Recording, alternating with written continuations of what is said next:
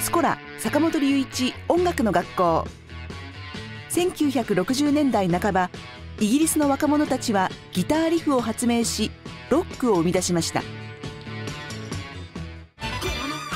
今回は日本の若者たちがどのようにして日本語のロックを作り上げていったのかを学びます。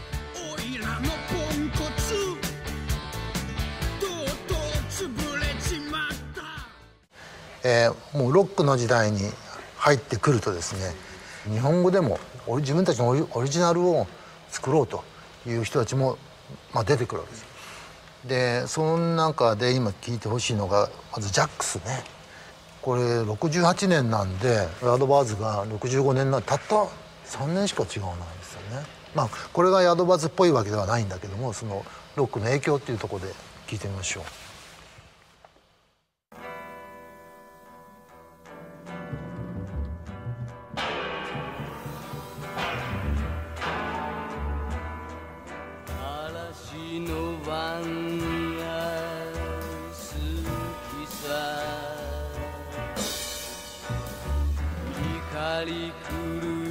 闇が俺の道案内。ちょっと感想聞いてどう？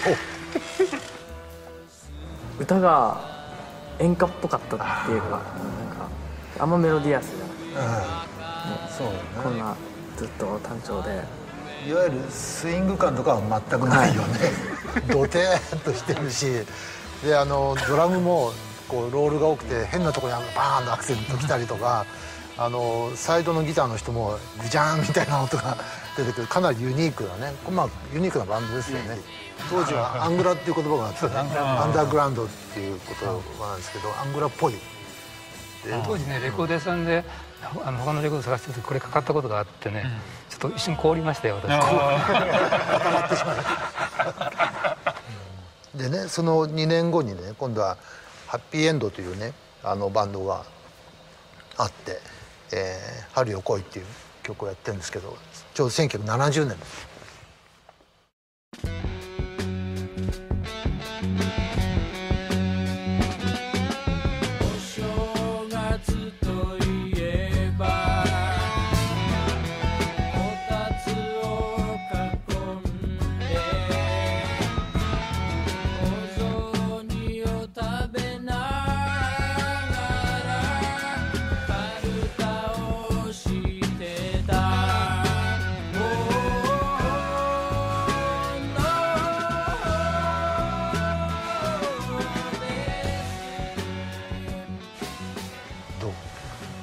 緩い感じ。バッキングはさておきとして、やっぱなんか歌詞がどう？なんか日本語の気持ち悪い感じとなんかリフのしびれる感じがすごい面白いな。なんか日本語のなんかこうぬるいって言ったら気持ち悪いって言ったら気持ち悪い世界とそれと対比するように音楽は結構ガチッと作られてるっていうか、リフもあるしビートもすごく細かく刻んでいて、かなりこうアレンジ力っていうのかなが増してますよね、はるかにね。でその3年後に今度1973年にキャロルというバンドがですねこういう曲をやってます。君はファンキーモンキーベイベーおどけてるよだけど恋しい俺の彼女君はファンキーモンキーベイベーイカれてるよ楽しい君といれば。日本語との関係でいくと「君はファンキーモンキーベイビー」だからその英語と日本語はもう合体しちゃっててですね、しかもそのリズムとかメロディー的にはかなりこうロックっぽいノリでいっていて、一つ前の「ハッピーエンド」の場合はその日本語が気持ち悪いって言ったけどこうぬたっとした日本語独特の世界に対比的に後ろがついてたけど、これはもう言葉のリズムとか言葉の選び方自体がものすごくロックになってるっちょっと意表をつかれる感じで出てきましたよね。ですからね、びっくりしましたよこれは。いきなり完成形でボンって出てきた。そうかそうか。すごいね。ものすごい才能ですこれね。でいよいよみんなも知っているかな RC サクセションという今清志郎さんたちがやっていたバンドなんですけども、たくさんいい曲はあるんだけど、どれ雨上がりに行きますかね。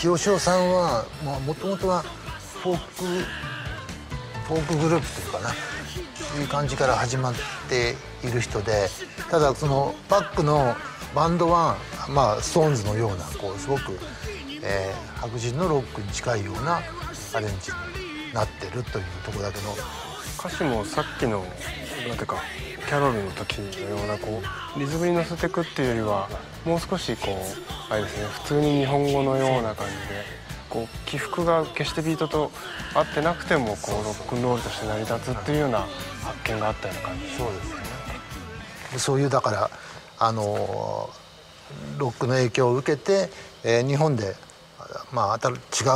ものが開花するっていうかな、遺伝子を受けてですね、違う花が咲くという感じがありますよね。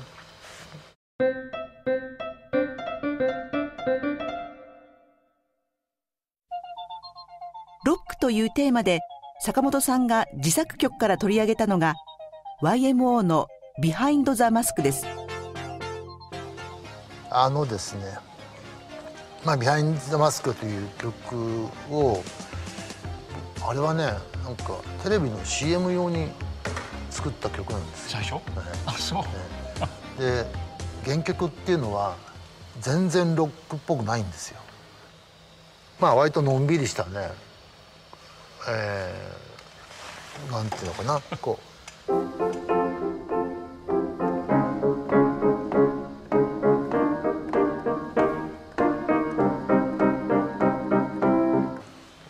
YMO で最初にニューヨークかなで演奏しに行った時も、その聴衆がこれにはなんか特別なそのロックを感じるっていうふうに言われた覚えがあるんですよ。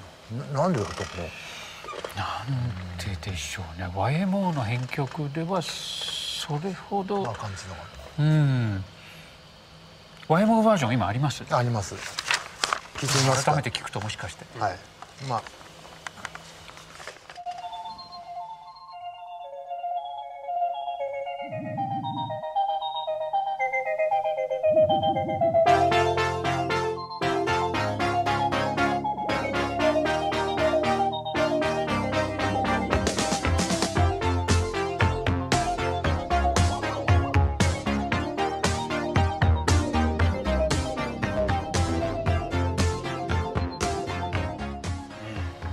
テンポじゃないかな。ビートのね、このテンポね。テクノポップって割ともっと速いテンポの方が多いでしょう。割と落ち着いた感じだからかもしれないね。ただこのバージョンには今回ずっと言って問題にしてきたスイング感っていうのかなはないですよね。本当にカチッと、テクノポップって言ってたぐらいですからかっちりしてると。だけど何がロックなのかなって僕ずっとそれを考えていて、一つはこのリフに秘密があるんですよ。これギターです。これって弾きやすくないですか？平行移動して弾きやすいですね。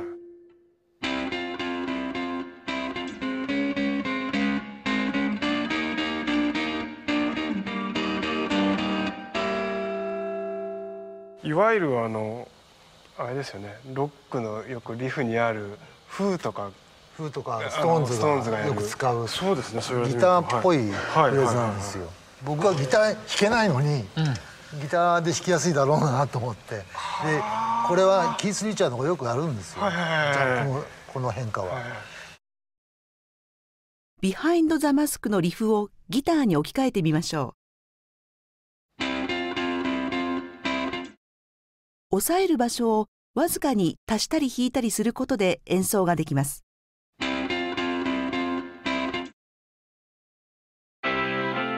坂本さんが参考にしたというローリング・ストーンズのキース・リチャーズのリフを聴いてみましょ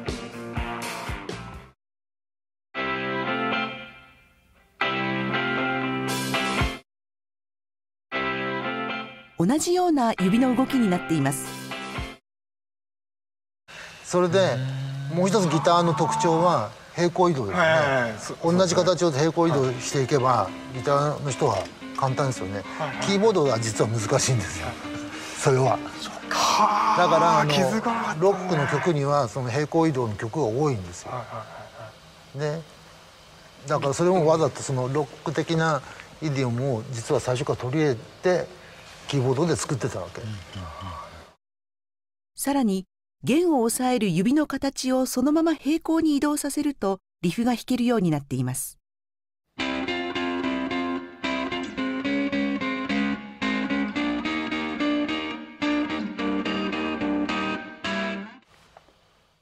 それと「チャンチャンチャンチャンジャ」って3拍目で終わる、そこで休止が入るじゃないですか。そうするとどうしてもダンダンダンダンガンジャンダンダンダンダンダン、そこでなんていうのかな、緩急緩急みたいなのがアップダウンアップダウンが生まれてくるじゃないですか。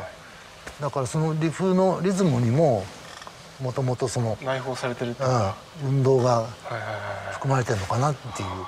次にリフのリズムに注目しましょう。休止によって印象的なフレーズになっています。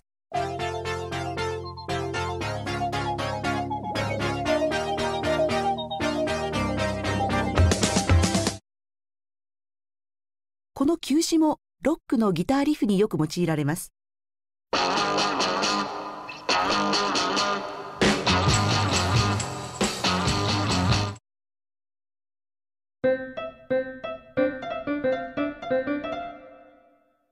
こういうのがあるよって言って、YMO でレコーディングしようということになって、曲らしくなったんですね。でその時は歌詞がついて、歌詞はもうなかった、サビの歌詞だけあったんだ、ここだけついたんだね。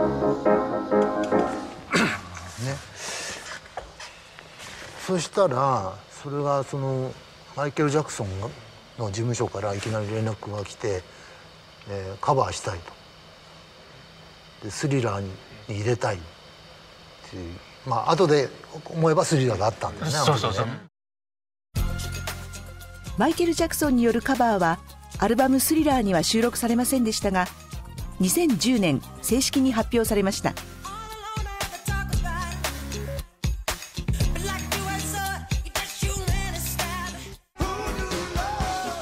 さらにヤードバーズ、クリームなどイギリスを代表するロックバンドに在籍したギタリストエリック・クラプトンもカバーしています。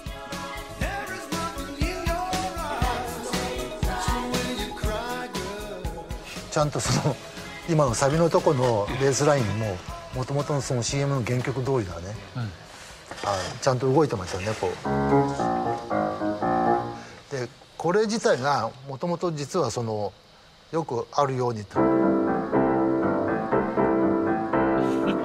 みたいな、そのいわゆる R&B の音形なんですよ、もともとが。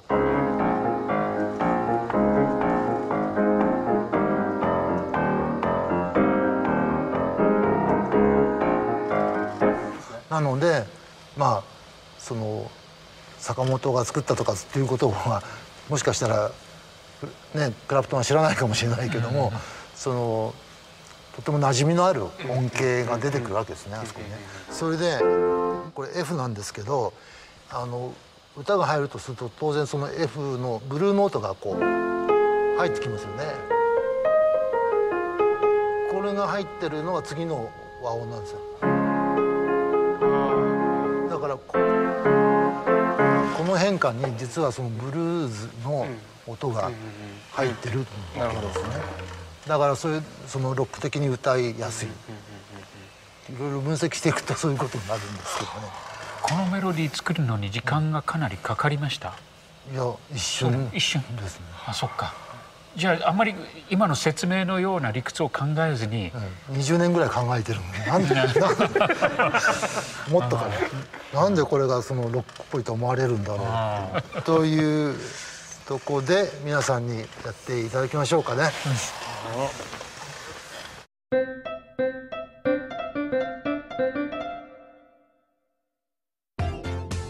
スコラワークショップ。今回は生徒たちがビハインド・ザ・マスクの演奏に挑戦します。原曲のどの部分にロック的な要素を見つけ、自分なりのロックを生み出すのでしょうか。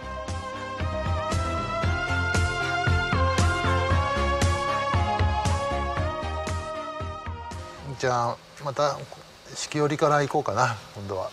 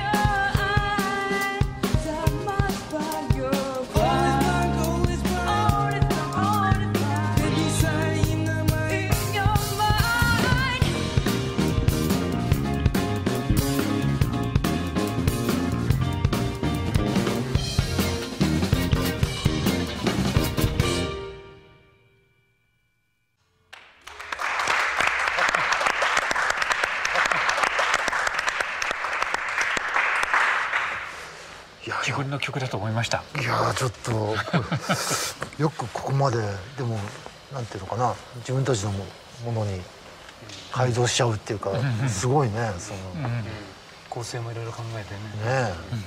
どうです？教授が言ってたリフがギターに置き換えられてるところとかはすごくやっぱ感じましたね、聞いててね。いや感心しました、本当に。じゃあクレーマンのバージョンを聞いてみましょう。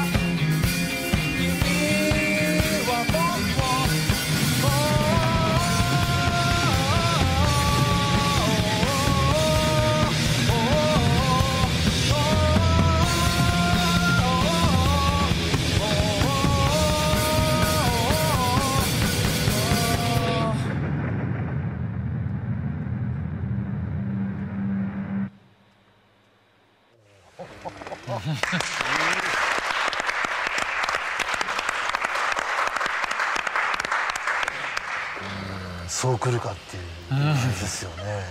表紙がすごかったですね。5拍子がね入って入れ替わるんですよね。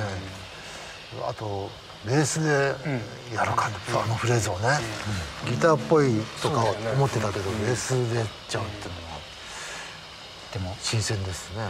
すごい最後は熱くなって、ちょっとロック魂が、いやもうだいぶそういう風になってましたね。聞けましたよね。いや素晴らしいです。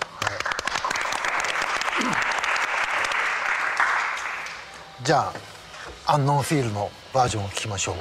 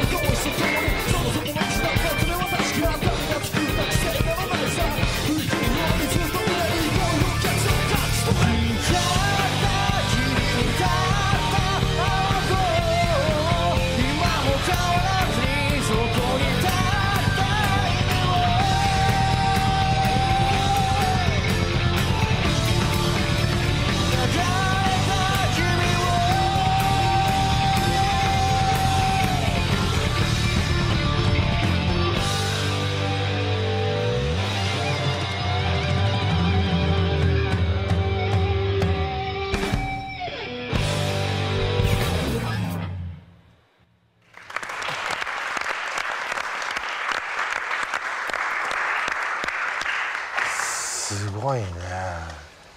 熱いですね。どう？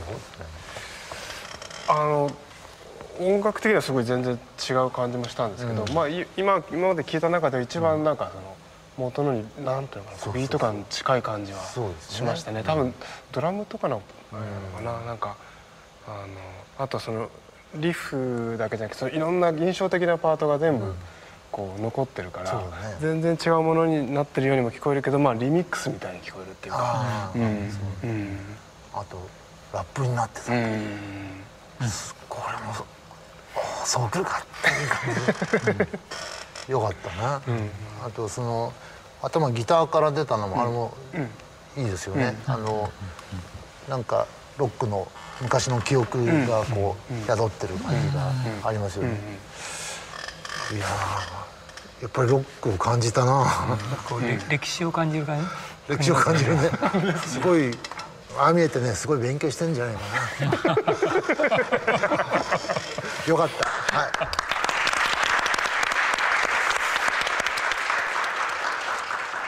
一言ずつじゃあ。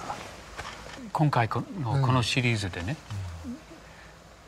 50年代60年代の音楽を中心にいろいろと話してきたんですけど、この若いミュージシャンたちの反応を見てるとね、昔の音楽をほとんど知らないんですよね。だからすごくね、この企画の意義が改めて感じられた。なるほどね。まあ僕自身も若い時はあんまりその昔のことなんてあんまり興味なかったのかもしれないけども、やっぱり少し年取ってくると長いつながりと変化の中で、まあ今の自分たちの音楽があるっていうのがやっぱり気になってくるんですよね。そういうことに関心が向いてくるしね。北中さんはどうでした？ですね、僕らが若い頃お手本がアメリカなりイギリスなりにあって、そこに近づきたいっていう気持ちがすごくみんな強かったと思うんですよ。で今日の3組の演奏を聴いてると、もうちょっと自由な発想で自分で音を組み立てることを楽しんでるような発想の転換みたいなものが何かあったのかなという気がしますよね。そうですね。だけど本当にその北中さんの感想と僕も近いんですけども、何かの真似をする、何かに近づこうっていう、もうその欧米のモデルに近づこうというようなことが多かったと思うんですけど、今日の集まってくれた3つのバンドともオリジナルのものにしようという発想がとても強くてですね、まあ真似したくないっていうのかな、逆に言えば自分のものにしちゃおうというのがね、素晴らしいなと僕はちょっと感動してますね。これだったら日本の音楽も大丈夫かも、今後も。